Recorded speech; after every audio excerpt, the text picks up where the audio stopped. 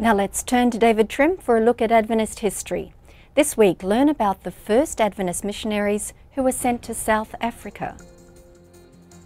During this week, 113 years ago, May 10 through 20, 1902, the Brazil Conference was organized in Gaspar Alto in the Brazilian state of Santa Catarina. H.F. Graff, a German-American missionary from Minnesota, was elected the first president. The conference comprised 19 Adventist congregations with a total of 742 members. There are now 8 separate unions in Brazil, and as of December 31st, 2014, they comprised 16,440 congregations and 1,519,038 church members. Truly mighty oaks have grown from that original acorn.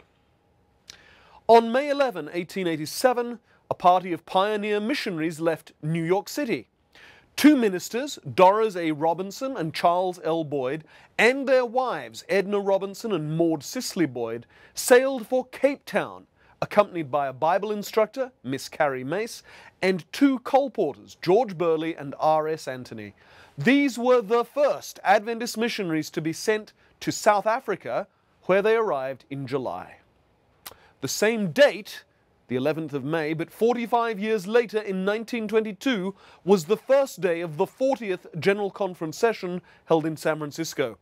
Arthur G. Daniels had been General Conference President for 21 years, a record, but was not re-elected at this session. The Secretary, William A. Spicer, was elected in his place. Daniels was bitterly disappointed, but he went on to play a leading role in creating the Ministerial Association, while Spicer provided strong, mission-focused leadership as president for 8 years. That was this week in Adventist history.